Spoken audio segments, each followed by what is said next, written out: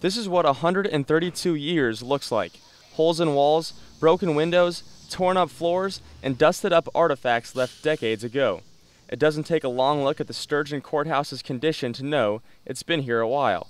That's why the City Council decided in May to have it torn down. It's dangerous right now. You know, everybody around it, maybe another brick fall off or something, I don't know. The structure actually hasn't been a courthouse since 1921.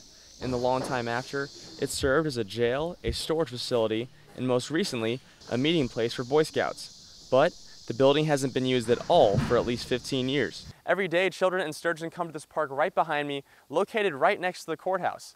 A lot of these kids have probably looked at the building and just seen it as old and vacated, but to others in the community, it's history. I got on the volunteer fire department here after college in '72, and we just had one truck then, and there was a bay in that building, and that's where it was kept.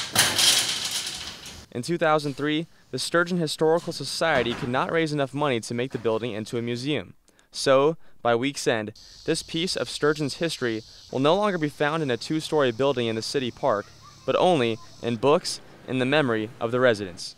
Nick Hehemann, KOMU 8 News, Sturgeon.